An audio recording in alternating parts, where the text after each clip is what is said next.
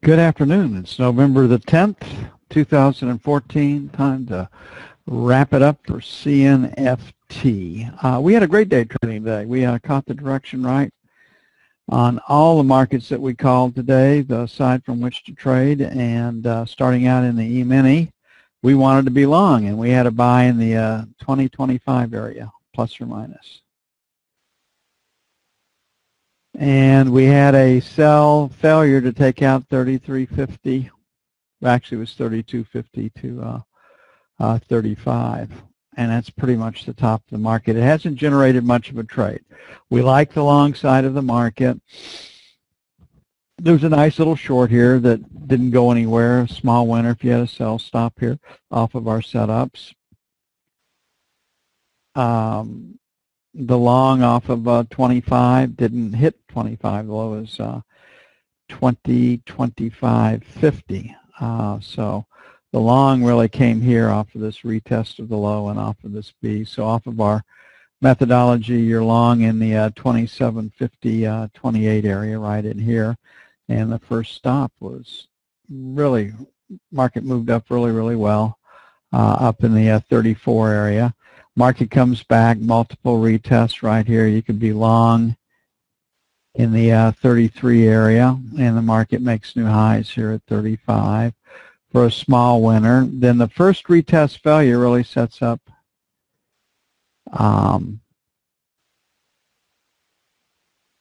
right in here where all the criteria are met, plus or minus 2 ticks, or right here off of this bar's low.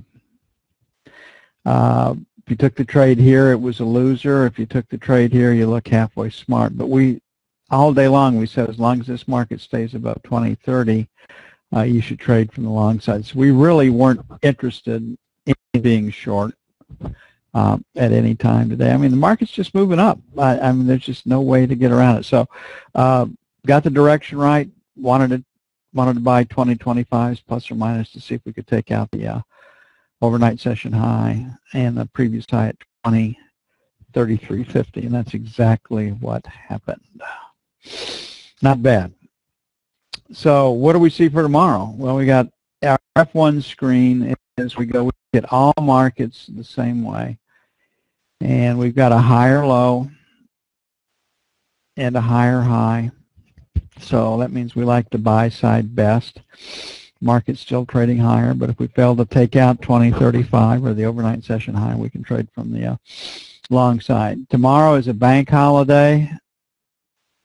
Indexes will trade. The futures markets are all open, but it's with the banks closed and with the Treasury market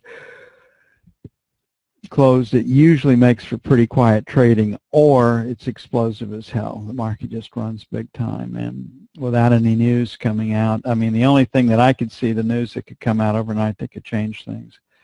Japan's all in and then some on their QE.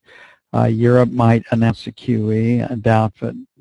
They had their chance last week. So maybe war breaking out someplace, and that wouldn't be good for the indexes. So my guess is we're quietly higher tomorrow. Looking at the F2 screen, now we frame the market the same way every time. Every day we look at it. F1, capital flow, where's the big money? F2, does it confirm? So F1, we were a buyer. F2, we're dealing with a P pattern right here. We're a buyer on this, so it's a pretty good trade. Last rotation down stopped at the 30 area. Assuming a close in the 34 area, this 30, 32 area would be buy 1, and down to 25, 27 for buy 2. No news tomorrow, then selling failure to take out 25, 35, 37. And that's the easiest trade to see. The market is pressing, it's moving higher, but if it doesn't make new highs, it's okay to try short as the market searches for support. Because the market is making new highs, we really aren't too interested in the short side of the market. If we do take a short, I'm going to make sure we button up and keep our stops fairly tight.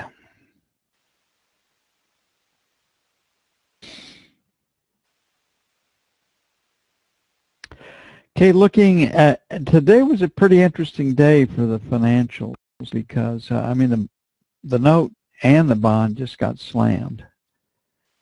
On the F1 screen right here, we got a higher low and a higher high, so that means we can be buyers. So if they don't break and take out the overnight sessions low, we can trade from the long side. But with the Treasury market closed, my guess is this market is probably not worth trading tomorrow.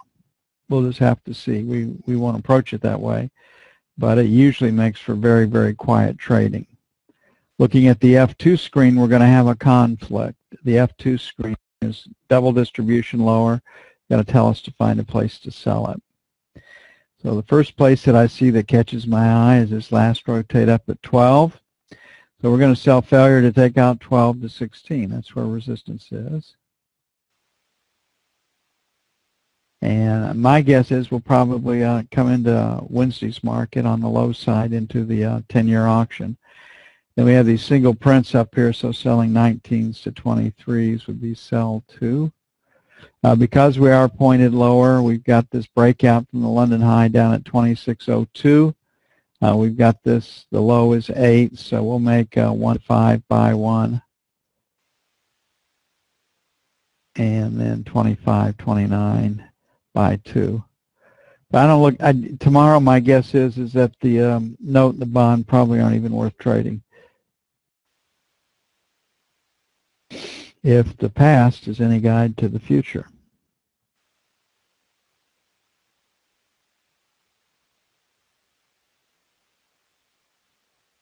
$75% of the money that institutionally that's put into the market is done on a spread basis. Cash to futures, cash to options, options to futures, something like that. And it's pretty hard to get around that. And the Treasury market being closed tomorrow, you're taking away the biggest instrument that they hedge against. So it's usually, it usually doesn't pay to trade anything outside of the indexes. And boy, the knob spread came in a bunch today. We went out today at 14.21.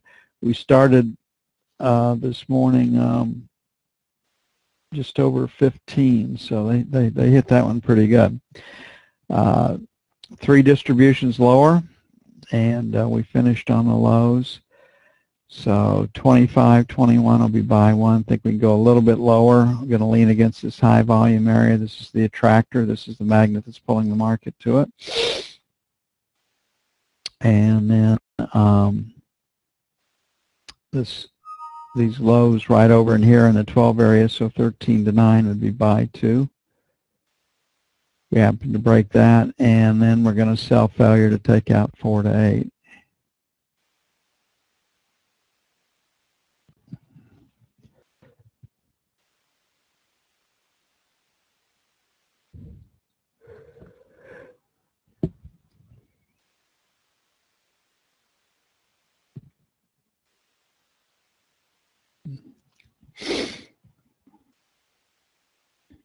We started out this morning, all markets were pointed higher, and that's pretty unusual. Currencies were up, crude oil was up, both the financials and the stock market were up, and the financials ended up selling. And had a great day trading the financials. Said we wanted to sell 31s, like the short side first. Might take a 27 to get off a short, and that's exactly what happened. Okay, looking at gold, if I can find it here. There it is. It's still selling, and I think we're headed towards 1085 before it's over. Certainly, I'm going to retest the current lows down here in the 1135.37 area. Market's weak. 3 distributions lower. So we have this volume that's down here at 44.60. So 45.47 will be buy 1. Actually, let's make it 45 plus or minus. And then we've rejected prices below 40. So we've got 38 to 40 will be buy 2. I don't really like the long side in gold because my feeling is we are headed lower. This rotation up was 52. We have the spill from 55 late. We're at 49, so selling this 53, 55 area, sell 1, and then 59, 61 for sell 2. But it's we're starting to see the world is headed for reestablishing gold as the currency, and China's got the objective of 8,500 tons of gold. And then, of course, we're going to get stories does the United States actually have any gold in storage? And I mean, I don't know if they do or they do not, but you'll hear all sorts of stories. And one of the biggest sellers of gold futures have been large central banks, and they bang on the gold through the futures market, then they go out and they buy the physical.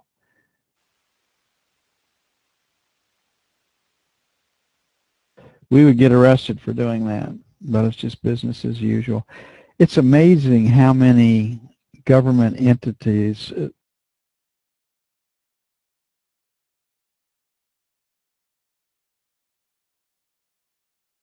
from pollution to breaking the law to coercion to extortion, just all the stuff that we can't do as individuals. How many agencies are exempt from those kind of checks to keep them from doing what we're all inclined to do, given the time and the wherewithal to do it. It's pretty disconcerting if you come back in, if you look at the harm that can be done and has been done, even in democracies or representative or democratic republics. 77 right down here, stops beneath it. We're at 34. So this is our, I think we're headed lower, so we'll make it 76, 75 by 1. It stops below 70, then 76 and a quarter, 76.50. I like the short side of the market. They're just producing more oil in the world than there's demand for. 77, 75, 78, sell 1. And 78 and a quarter, 50, sell 2.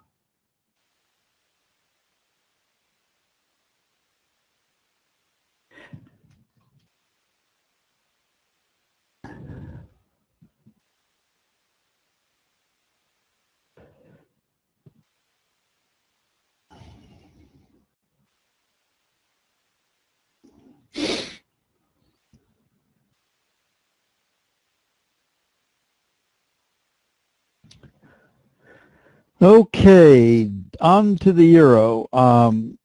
With the banks closed and a banking holiday, banks are the Forex market.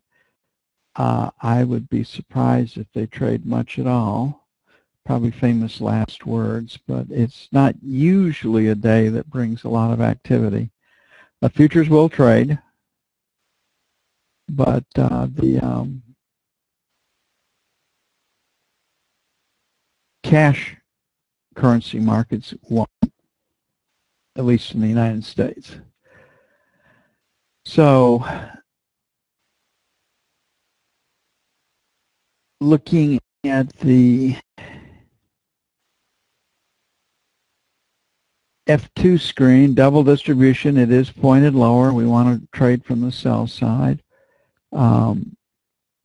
Got a little volume down here right under the bucket, 24, and we're 24.25. So 24 plus or minus 5 will be buy 1. And then our 23.75, 85 will be buy 2. On the sell side, 40 to 50.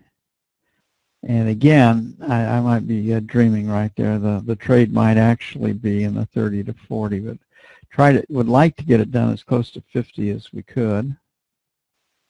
And then we have the spill up here from 70 to 80 will be sell 2. But the powers that be want the euro lower, and they're pretty effective in talking it down, and every now and then they act. And the European Central Bank QE1 program is a bit nebulous right now. You hear two different stories. Right now they're buying covered or asset-backed bonds.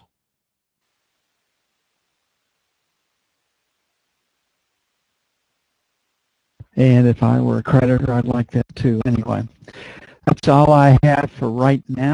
November the 10th. We'll see you bright and early in the a.m. We'll have a lot more time if the markets are quiet tomorrow to play with the charts and talk about different things. Our high tomorrow is supposed to be in the mid-30s.